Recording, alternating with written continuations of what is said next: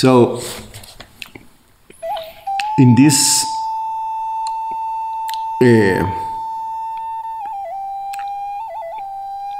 Ishavasya Upanishad retreat, we will talk about another verse, another shloka of the Ishavasya Upanishad, shloka number 15, and we will discuss it.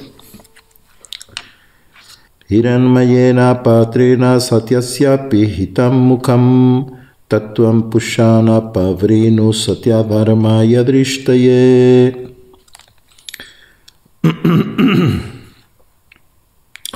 The face of truth is covered by a golden lid. Remove, O sun, that covering for me, the practitioner of truth, so that I may behold it. This is more than talking about belief, or you have to believe in this or believe in that, or accept this statement from somebody, like many institutional religions attitude. Here we see a direct testimony from somebody who directly experienced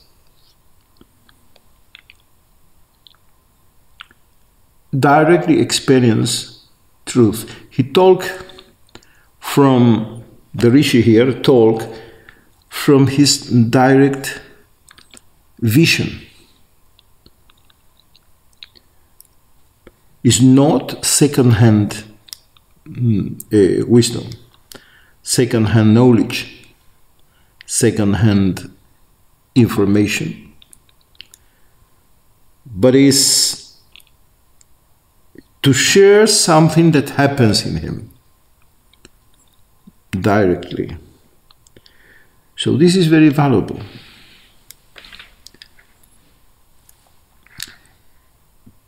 This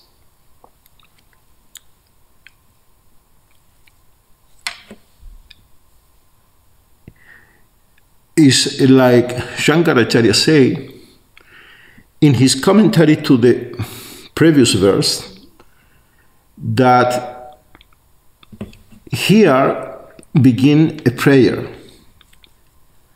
This is the beginning of a prayer that will take mantra 15, 16, 17, and 18, the four last mantras of the Upanishad. And Shankara say that this is a prayer especially for those who practice karma and meditation, and they are in their last moments before death. Of course, death don't need to be physical death. There are those who say that spiritual life is about to be ready to die before you die. You can die before you die because the idea is about the death of the egoic phenomenon. You are death as an ego, separated from life. Death is dangerous for those who are alive. They can really be scared about it. But if you are able to die as an ego phenomenon, death don't treat you anymore. So this is the beginning of a prayer for somebody who is a meditator and reach the most deep levels of meditation, and is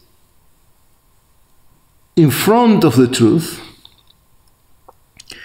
ready to die, but still he don't die. Something there is there between he and truth. That he say that covering for me, the practitioner of truth, means the practitioner of truth, the I is still there. He cannot see the face of the truth, the truth itself, the reality itself, because it's covered. And he told to it in terms of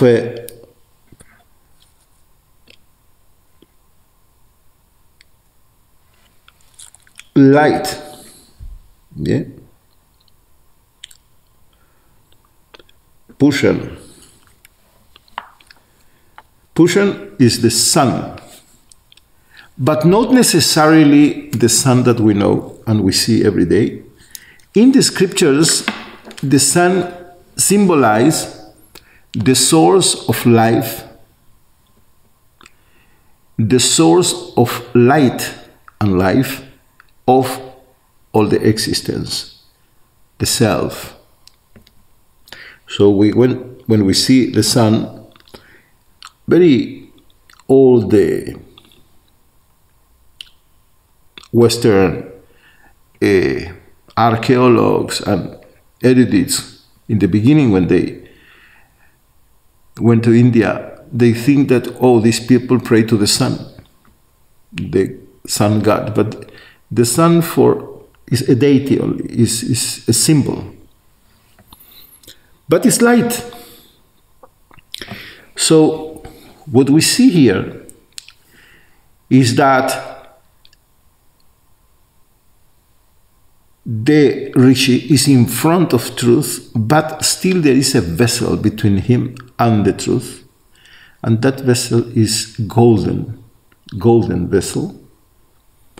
And in certain way we can say that the light is covered by light.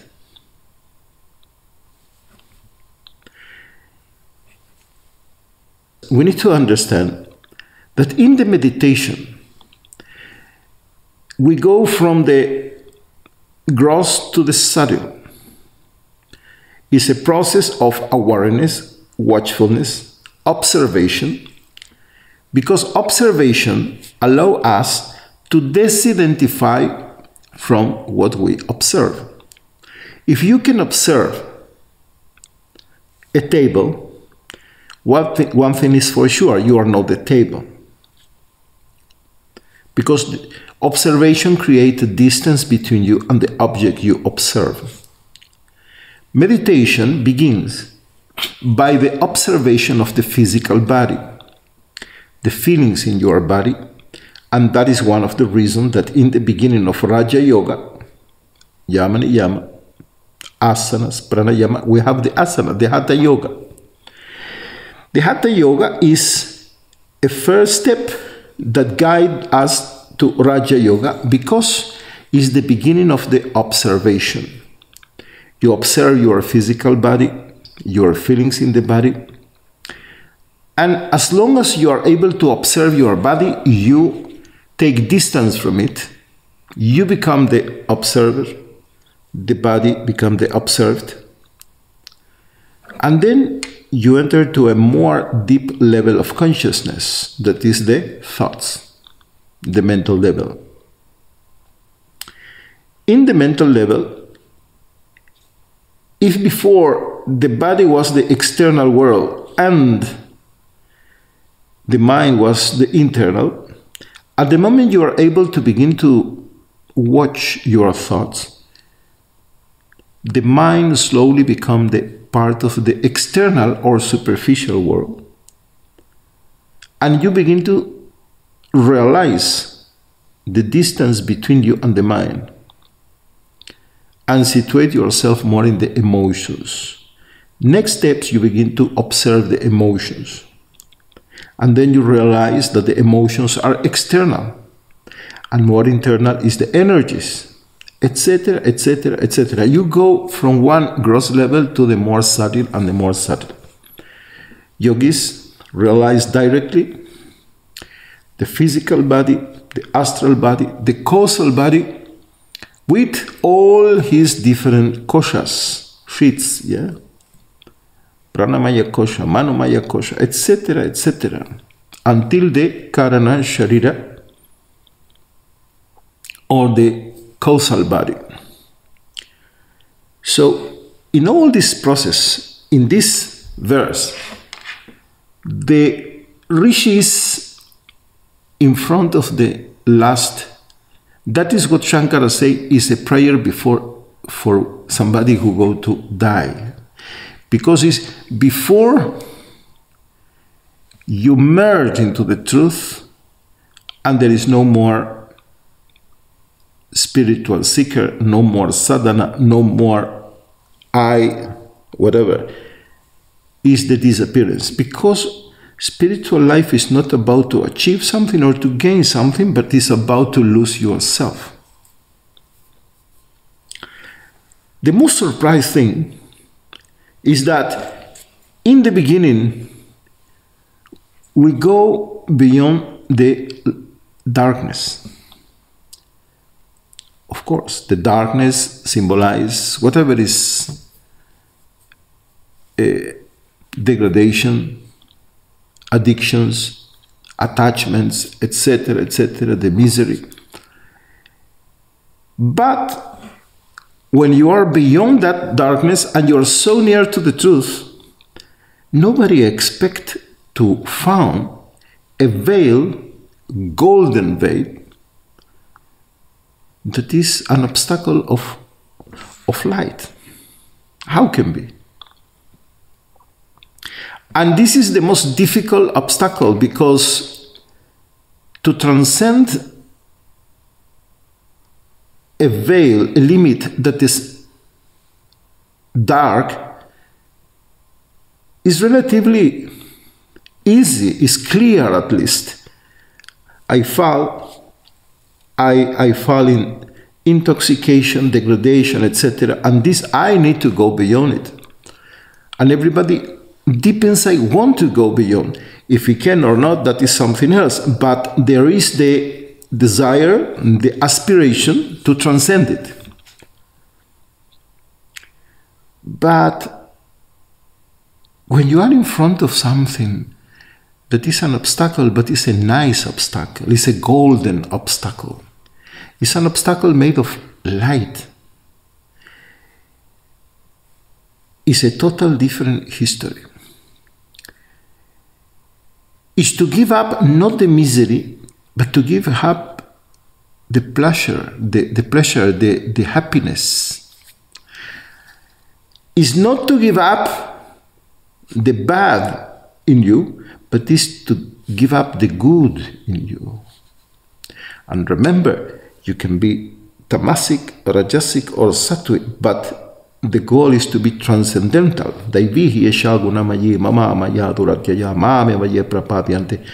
It's very easy to transcend the gunas if you are connected to me, to the self. So the goal is to transcend even the good, the sattva. In Vedanta we call it sattva guna. So what we see here is that the Upanishads say that in order to realize the one, not to Advaita, the duality, in order to transcend the duality, we need to be ready to transcend not only the darkness, but to transcend the light. Not only the good and the bad, but the good too. Is to transcend this duality. And of what is made this veil? This veil that is golden, that is light, and beyond it is the truth. That is the reason that yeah, the Torah, in the Agadah of Pesach, there a beautiful mantras in Hebrew that say, Karev Yom, Asher Lo Yom Velo Laila. Yeah? You talk about the day, will come the day that will be not day and not night. Not day, not night. And that is the truth. Truth, the reality, is not day and not night. It's not darkness and not light. Because it's not dual. It's absolute. And the realization of that demands from us to go beyond our dark side, because every one of us has a dark side, and we understand that we need to go beyond it, but to go beyond our enlightened side too. Means to go beyond any duality. Duality, what is the problem with the duality? Duality is conflict. Whenever there is duality, there is conflict. The realization of our unity, integration, is the peace. In Hebrew we say shalom is peace, shalom. But the word shalem is complete. Only when you are complete, shalem, when you integrate yourself, there is no division. You can be in shalom, peace. And of what is made this veil, golden veil? We have different, we move in different levels of consciousness. Manas, chitta, buddhi, ahankar, etc., etc. All this we call it mind, but are the gross levels of consciousness. And we are not aware of all the thoughts, ideas, concepts, conclusions we have, aspirations, desires, hopes. Many of them go to a very subtle level, and these aspirations and the nice things, we don't want to fight with them. Everyone, when he reacts violent, aggressive, this understand, at least after, that is not what the best version of me, it's not what really I want to be. When somebody cheats somebody else or lies, after a while he can convince others, justify himself or she, but after a while think this is not the best version of myself. It's clear that the darkness in me is not something I like and enjoy it. But when we have nice thoughts, beautiful ideas, nice aspirations, the aspiration to be a saint, the thought about myself that I have beautiful sides too, they go and stay in corners, hiding corners of our consciousness. And in some point we meet them before jumping into the truth. And they are beautiful. It's difficult to give it up. They are made of all this prana, because thought is prana. And in order to jump it, we need to be ready to observe them too, to watch too. And only when you are able to be attentive to them, conscious to them, is the moment when you are ready. You are ready to put to rest the attention, not in the physical body, not in the thoughts, not in the emotions, not in the energies, not in these subtle thoughts, but in the attention itself. That is the moment that consciousness can be conscious of the consciousness itself. And then you awake, there is an awakening. there is an awakening to a totally incredible reality, where the subject and the object, the big division, the essential division, become one. Consciousness becomes the observer, and consciousness becomes the observed, simultaneously. And then you merge. You are not anymore you. You are not anymore somebody or something. Only in that state, only consciousness is.